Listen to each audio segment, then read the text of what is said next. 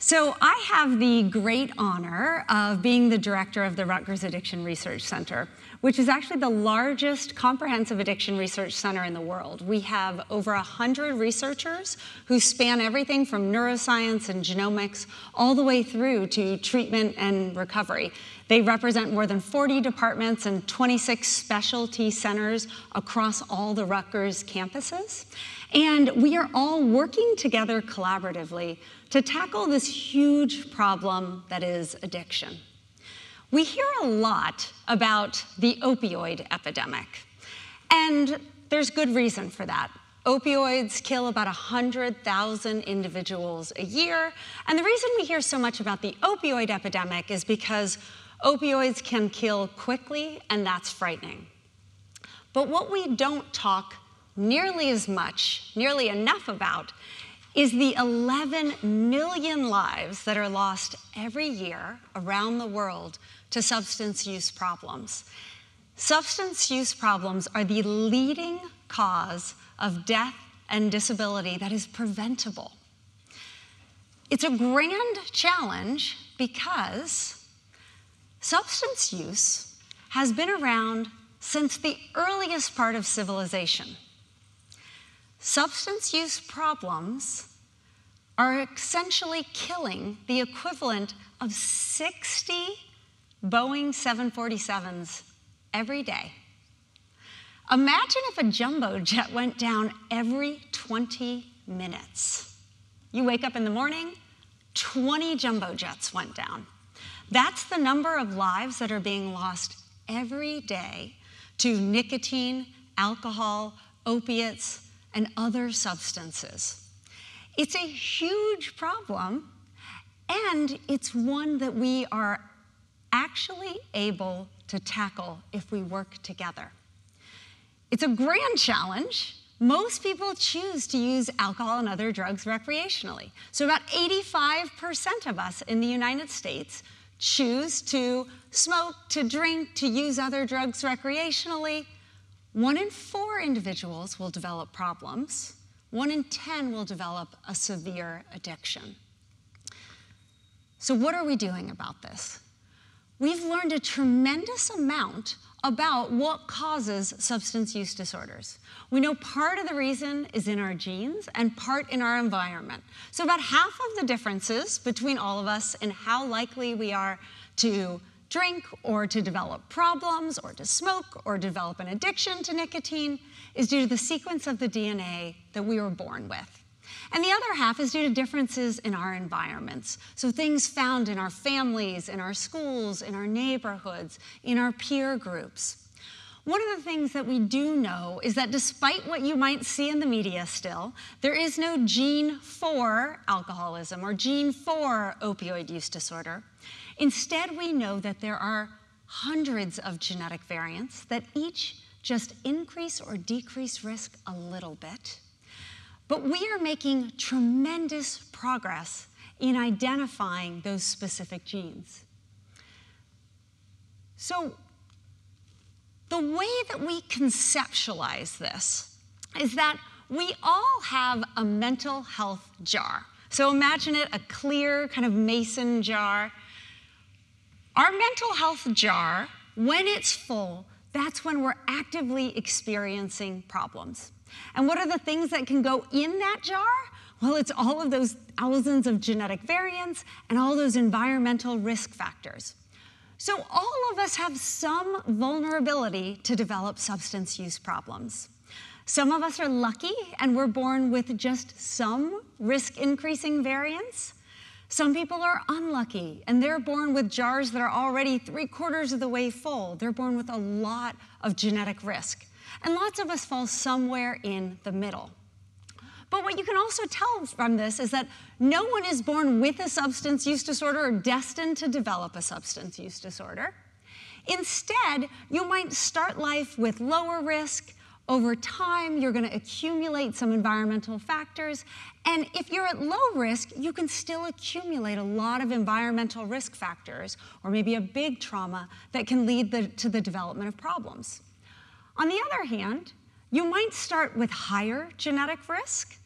Over time, it doesn't take as much environmental risk to lead to problems. So this is how we help conceptualize this idea that substance use disorders are influenced by our genes and our environments, that we all have different levels of risk, and of course, we all have our own unique jar. We have our own unique set of genetic and environmental risk factors that we carry.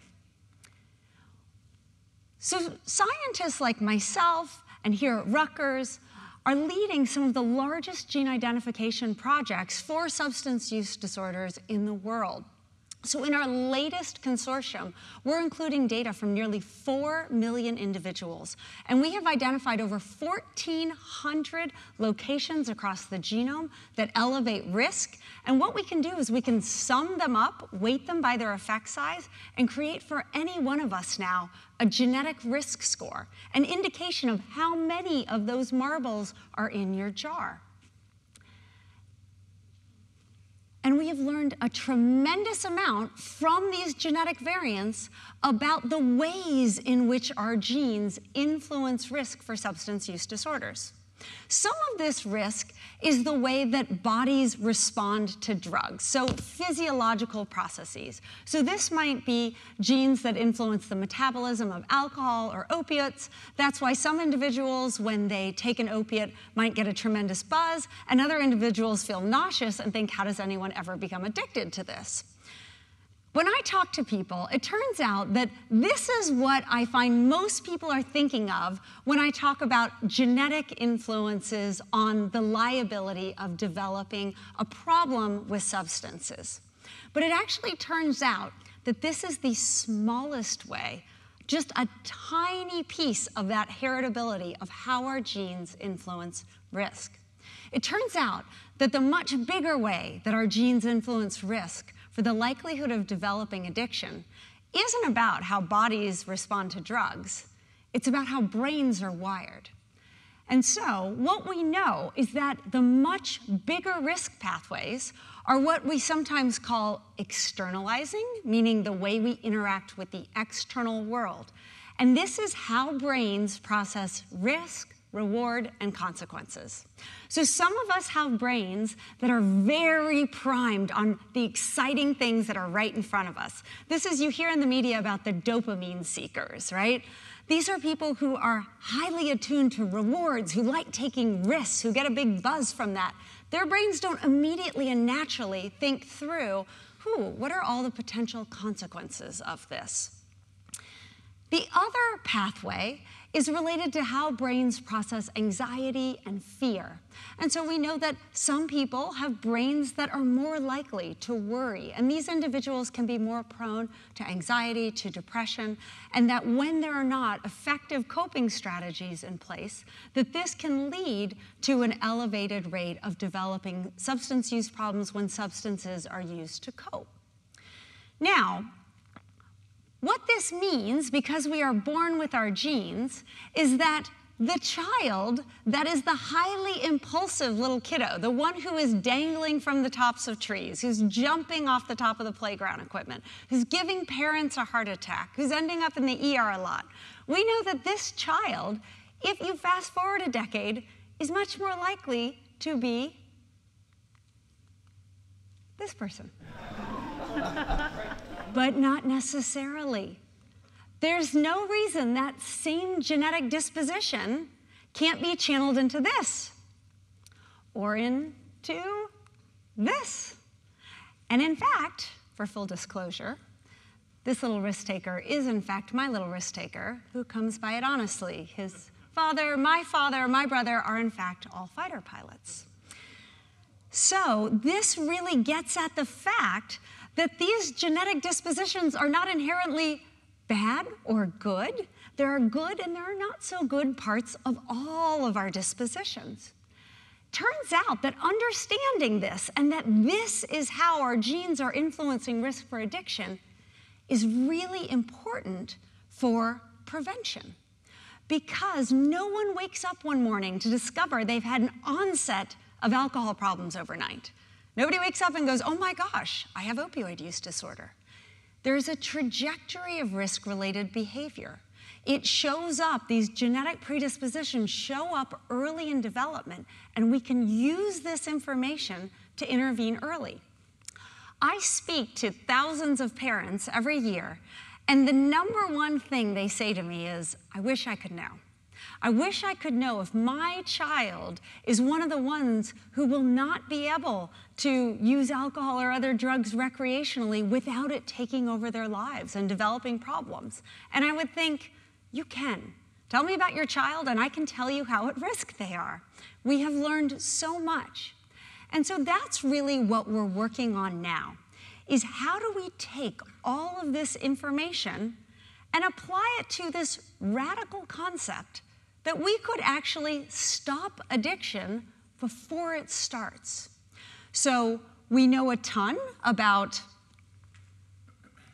how our genes and our environments contribute to risk. And when we put these things together, when we combine those genetic risk scores I talked about with behavioral and environmental information, we can powerfully differentiate individuals who are at low risk from individuals who are at high risk. And so, for example, individuals with the lowest genomic risk scores and who have low behavioral and environmental risk, only about 4% of them go on to develop a substance use disorder. Conversely, individuals with the highest levels of genomic risk, behavioral, and environmental risk, almost 84% of them develop a problem. And so what we have been working on is putting this information together in a way that we can bring it to the public. And we've developed what we call CARES, or the Comprehensive Addiction Risk Evaluation System. The whole idea is you can go to an online platform, you create an account, you fill out a short survey, and that survey consists of the items that in our studies of tens of thousands of kids followed from childhood through to adulthood, it indexes the behaviors and the environmental factors that are most predictive of who develops problems. We send you a saliva kit, you spit in a tube, send it off to the lab, we scan the genome, we create genomic risk scores. We put all this information together to create personalized addiction risk profiles. But we, of course, don't just want to tell someone they're at risk. We then want to connect them with personalized resources to reduce the likelihood that they will ever develop problems. Because, as we are fond of saying, DNA is not destiny.